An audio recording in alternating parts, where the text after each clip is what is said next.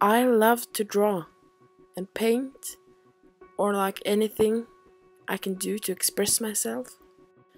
One of my biggest inspirations are the creators of these masterpieces, and never will their paintings be forgotten.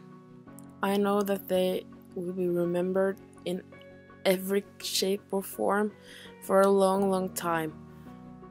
So I took inspiration from 3 of my favorite paintings of all time, and I created living art.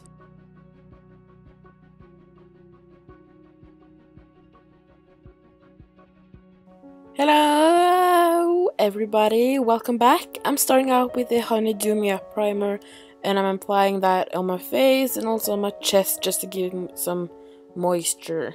Yeah.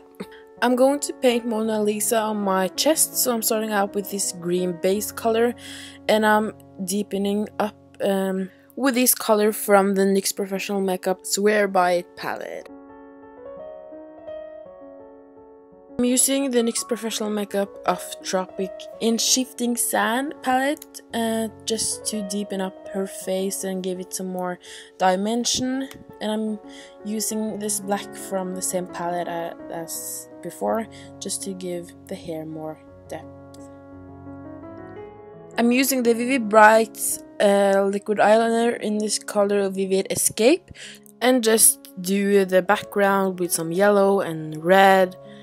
And yeah, I'm using the cream colors, or the SFX cream colors by NYX Professional Makeup again. Then I'm using this same Off Tropic palette and just taking this red shade and also the brown shade just to shade some more.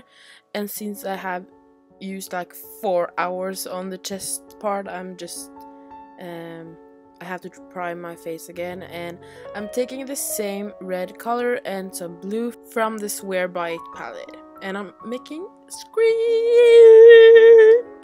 Yeah, so just use the Epic ink liner and yeah, a ton of watercolors and the SFX cream colors.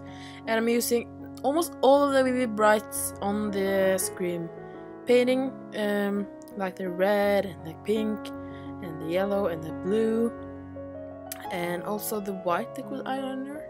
When I'm making the Starry Night painting, I'm starting out with this blue. It's the SFX cream color by NYX Professional Makeup, and I'm just using a toothbrush on the edges just to give it a rougher look.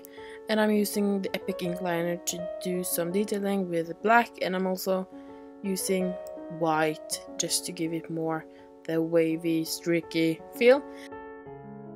Then we use the NYX Professional Makeup white eyeshadow base and the same red or the same Off Tropic palette that I used in this whole tutorial, I feel. On the lid I used this color from the Foil Play in Magnetic Pull. I used the red Vivid Brights eyeliner just to make some dots, and I'm using the Epic ink liner by NYX Professional Makeup again just to make a liner.